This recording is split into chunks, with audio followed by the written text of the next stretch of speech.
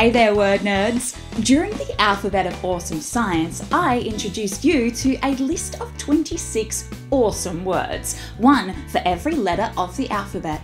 And I have to say, the compilation and coangination of that collection of chimerical words for our circumbendious and often cacophonous concert of collaborative confabulation was so much fun.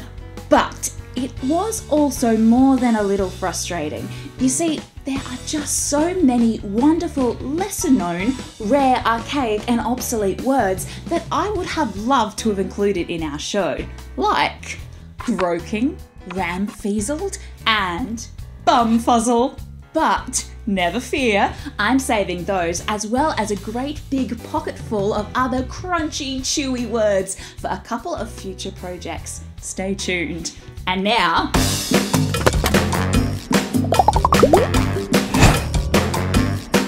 it's your turn to create your own alphabet of awesome.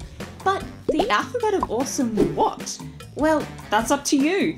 It could be science or food or people or professions or animals or things in the room around you or whatever you like.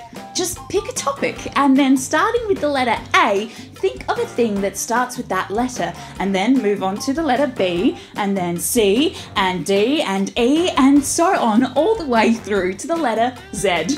For example, if you choose the alphabet of awesome animals, then A could be for aardvark, B might be for baboon, and C for catfish.